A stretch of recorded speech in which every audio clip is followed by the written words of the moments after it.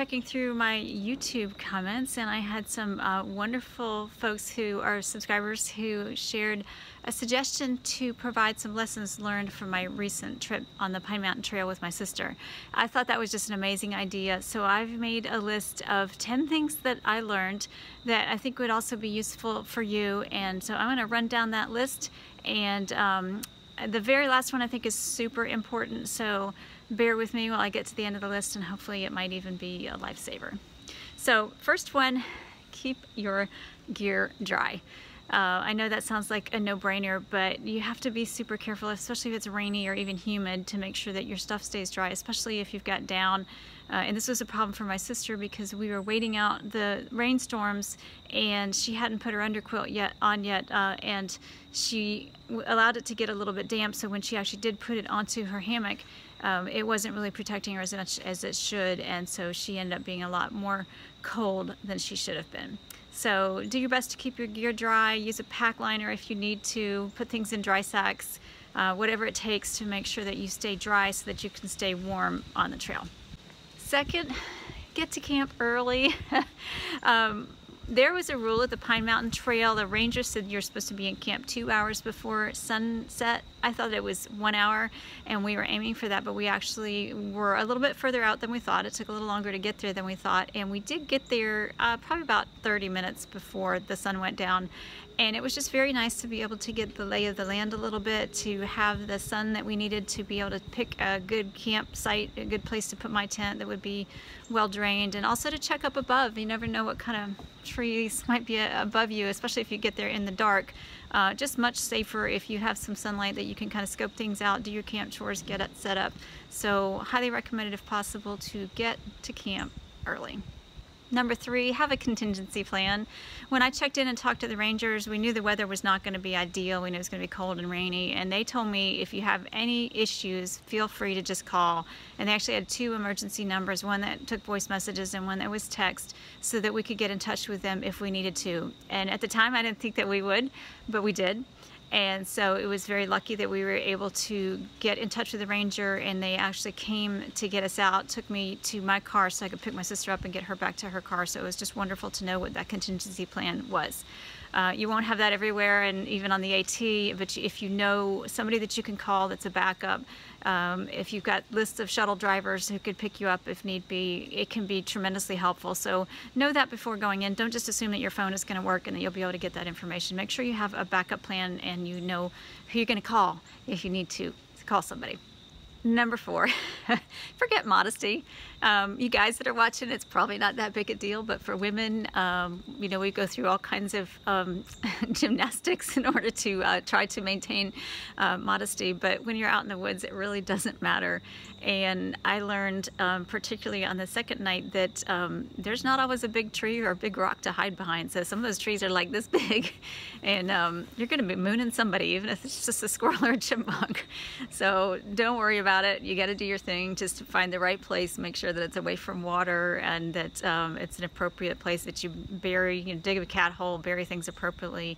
But you got to do what you got to do, right? Number 5, get water when you can. The first night we camped in a site that had a beautiful water source right there. The second night when we went down to a Whiskey Still campground, it was a long way down, and we actually bypassed a stream, and we thought, you know, should we stop and get water or should we keep going? And we made the call to not stop. So we hiked on. It was probably about another mile or so, and we each had about half a liter of water. We figured, well, there's a water source at the campsite, and the ranger had told me it was a good water source. What she didn't tell me was that it was a quarter mile away from the campsite. And because it started raining shortly after we got there and we were still setting up, we decided to hunker down until the rain had passed, and then it was dark. And so we had to wait till morning to get our water. And it turns out that, you know, we could have gone in the dark down the trail, but I wasn't comfortable doing that when the rain stopped. And so we waited, and it was a good thing we did, because there was a big blowdown that we actually had to get off the trail to get around the blowdown to find our way to the spring that was a quarter mile away. So that was an extra half mile that we had to hike to get water in the morning.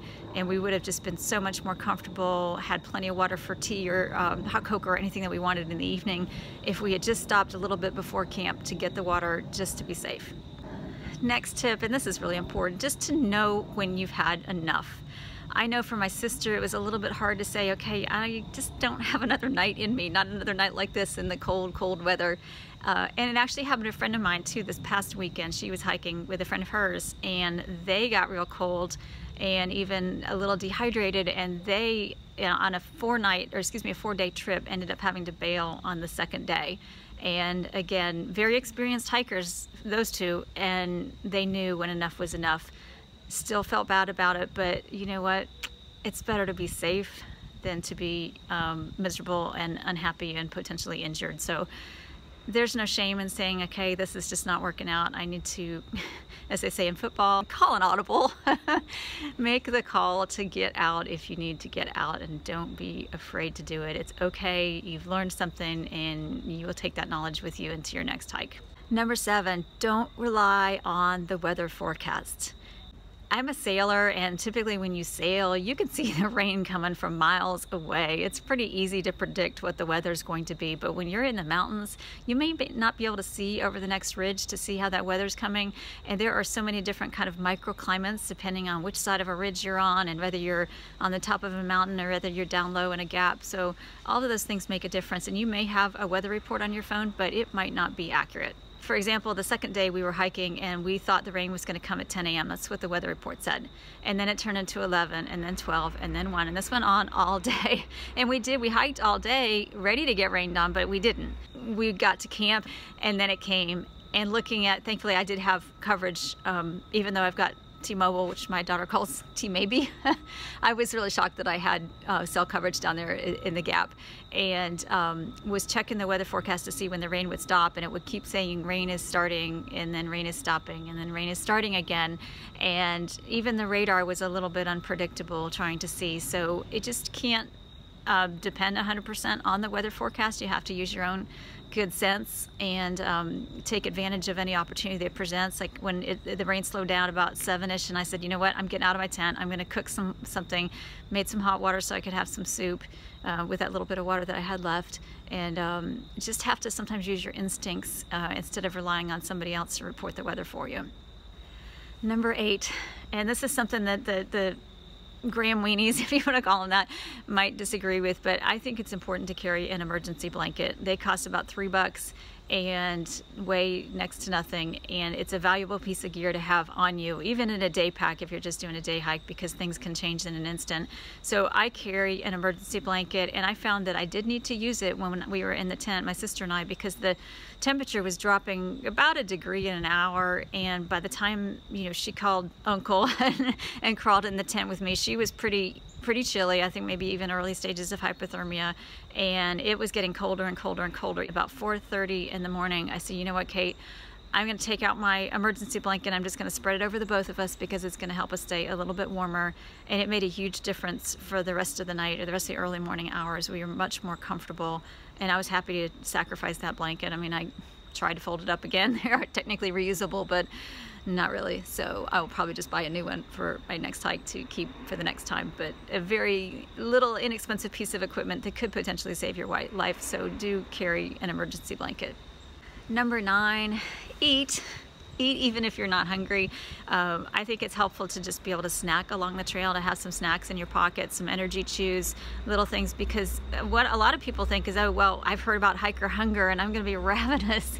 And then they find out that they get on the trail and they're not hungry, so they don't eat and they don't have the energy that they need for the next day, for that big climb, or even for the next, you know, half mile that might be ahead of them or between them and camp. So it's good to have food and just kind of feed your system a little bit of time as you go to stay energized. And also along those lines, to have kind of mix and match meals, because maybe you plan a big meal that you don't want to eat, but you do want to kind of switch things up a little bit. So I find that it's helpful to have things that I can turn into multiple meals, and you know, or a meal that I might be planning for lunch that I could have for dinner if I'd rather, or eat half my dinner and save the rest for the next day. Just things like that that make your food a little bit more flexible instead of being locked in. A good example would be if you have just Mountain House meals, then you're either eating it or you're not. But if you have some tortillas and some cheese and some nuts and things like that, then you can switch things up a little bit to suit your taste. And that also helps because if you find you're in a situation where you're going to be out longer than you expected and you need to conserve food, then it's pretty easy to do that, and you can spread your meals out over a few extra days. So eat when you can and make sure you eat. Now finally, the last and most important one is hyperthermia and hydration. They go hand in hand.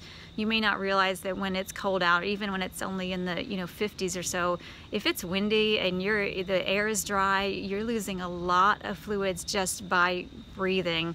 And if you've got on layers and you're kind of warm underneath and you're sweating, then you're losing more fluids that way. And the more fluids you lose, the more your body tends to kind of shut down a little bit. It closes in on itself and stops sending fluids to your extremities, so then they get colder.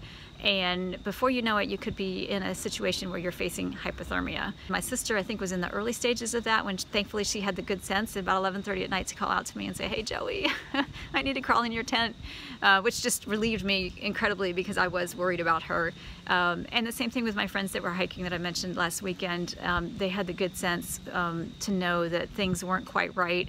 And one of the things to look for in terms of is somebody dealing with maybe early stage hypothermia is what I heard just recently in one of my Facebook's groups, and I've seen it online since, is watch for the umbles, which is stumble, mumble, grumble, and fumble.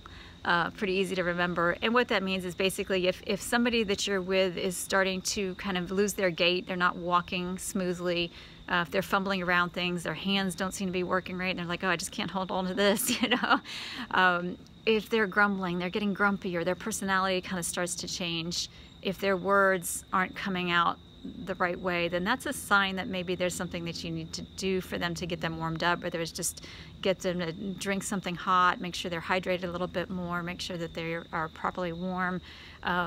Take the steps that you need to protect them from getting any further into hypothermia. And as she relayed to me, she says, "You know what? One of them sounded like she was drunk when I talked to her at early in the morning," and that's a good sign of the mumbles and the stumbles that she wasn't doing well. So those are things to keep in mind, and just be wary that hypothermia can sneak up on you, particularly if you are somewhat dehydrated, and if you're not in the habit of drinking a lot on the trail, you may not even realize that you're dehydrated. So just be very careful in any kind of cold, windy conditions that you are drinking a lot, and that you are vigilant for signs of hypothermia, because it can sneak up on you even when it's not ridiculously cold, and it can be very dangerous. So stay safe. I hope that's been helpful, and if you have any more questions, feel free to put a note in the comments. And again, thank you to everyone who's been subscribing. I'm so delighted to see so many people are interested in what I have to say, and I hope that I can continue to bring you good videos. So thank you for watching, and I'll see you soon. Take care.